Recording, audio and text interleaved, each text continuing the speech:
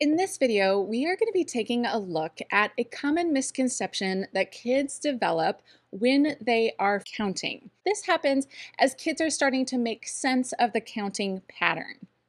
Now, let me take a moment to describe the difference between a misconception and a mistake. Both often lead to a wrong answer. And so if we don't dig into how the students are thinking about it, we don't often know if it's a mistake or a misconception. So a mistake is often when a child misremembers something like a fact or a procedure. It happens usually when they're trying to follow a rule and a procedure, but they don't remember the exact steps. Or they see a fact, like sometimes when I see 4 times 3, I think 7, just because I see 4 and 3. And I think, that makes a 7 because I added instead of multiplying. That's a mistake. That is not something based in my understanding of mathematics. And that's when misconceptions happen. Misconceptions actually happen as a natural development of students' understanding. What they are doing in the moment makes sense to them. It is based on their mathematical understanding at the moment, not just because they misremembered a fact or they didn't do the steps properly. Okay, so that's the difference between mistakes and misconceptions. So let's dive in to a common counting misconception that young kids have. When kids are counting, we often overemphasize 10, and especially 10-ness. Like we drag out the 10, we highlight a 10 when kids are counting.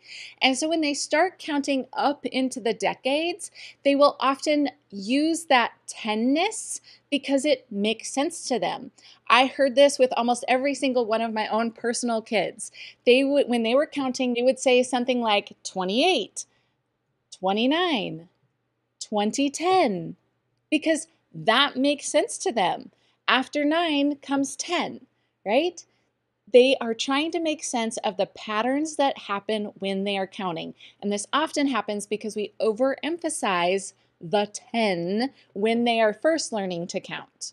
And now really, this is not that big of a deal, and it tends to quote unquote right itself. But for some kids, they may need more work in realizing what happens when you hit that next 10 and that decade number. So a couple things that we recommend. Number one, working with manipulatives. I especially love 10 frames because kids can see when that next full 10 frame happens and then highlight what decade number that becomes. And of course, lots and lots of counting. And I'd like to say de-emphasize 10, but 10 is a really big number in our number system. So we want them to understand 10-ness and how numbers, we want to get to that next 10, but really helping them understand that count sequence, that the counting starts over at 9 and we go back to 0 because we made a new 10.